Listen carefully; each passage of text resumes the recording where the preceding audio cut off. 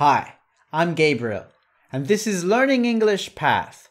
And in this lesson, I'm going to teach you the English vocabulary for some advanced colors.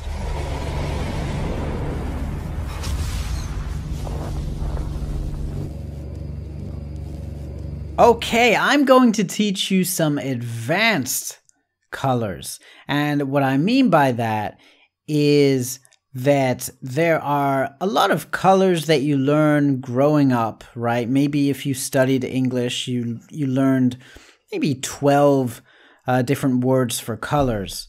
But this is the color wheel, right?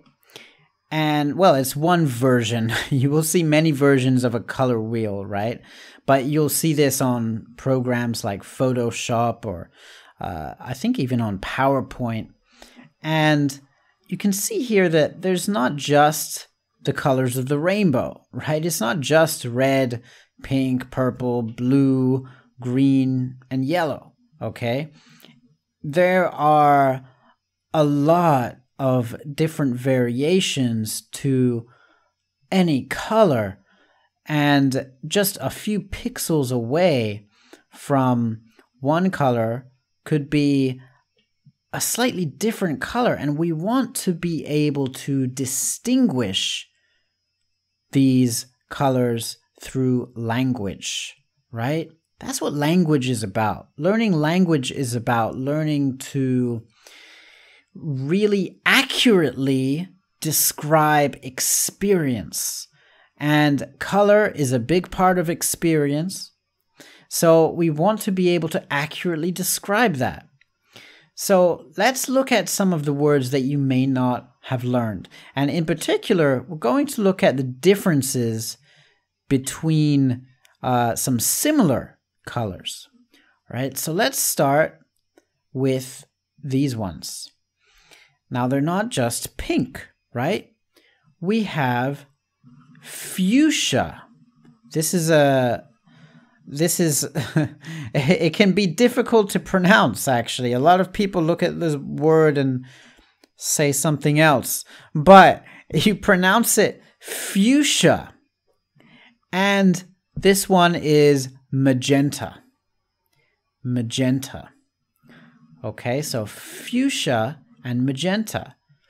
Now, you'd have a real hard time describing the difference to someone. I mean, what would you say if you didn't know these words? Let's say that you had two books in another room and you wanted your friend to bring one of them to you. You wanted your friend to bring the one that was fuchsia, but you knew that one was fuchsia and one is magenta. If you did not know these two words and you didn't want him to bring the other one, right? The easy option is just to say, well, I'll bring both of them, then I'll tell you. But if you wanted him just to bring one, what would you say?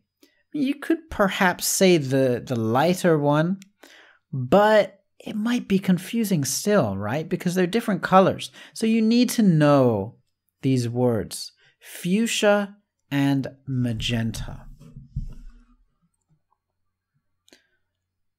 All right, the next one, it can be really hard to tell. The one on the left is lilac. Well, to be honest, all right, a little confession here. Sometimes these words mean different things to different people. Now, when I think of lilac, I don't think of this color, to be honest. I think of a more purpley color. But this is what a lot of people think of. So you need to know what other people think in order to communicate accurately. So this is lilac, but you could probably also describe a more purpley kind of color, lilac.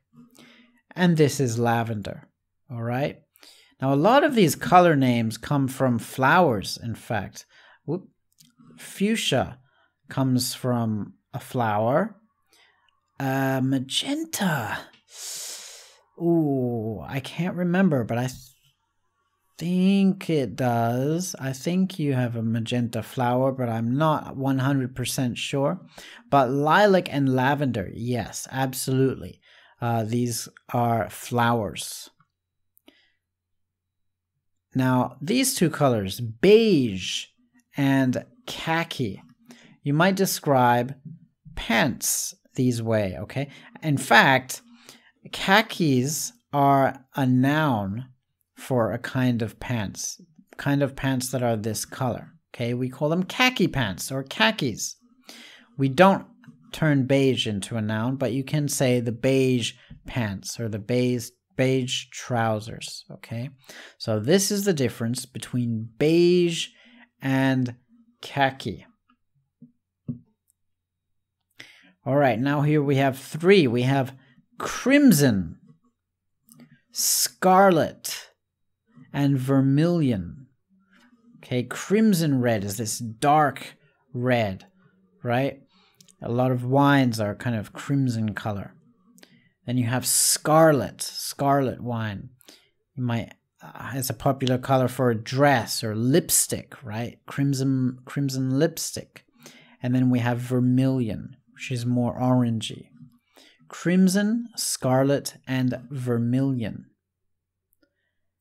And finally, we have turquoise, indigo, and teal. Right? Turquoise is this beautiful blue color that is often associated with coral reefs, right? The water by the ocean, the water by the beach, perhaps on an ocean island. Also, indigo is this really dark blue, and then you have teal.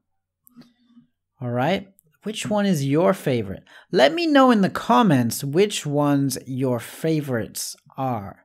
Okay, and if you want me to do another lesson on advanced colors, because there are plenty more, okay?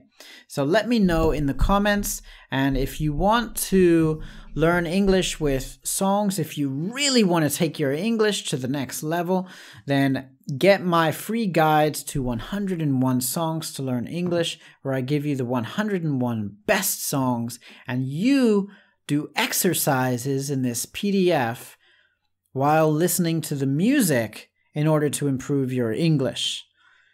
And of course, if you haven't already, do subscribe, because I've got lots of videos coming up. I've got lots of videos already.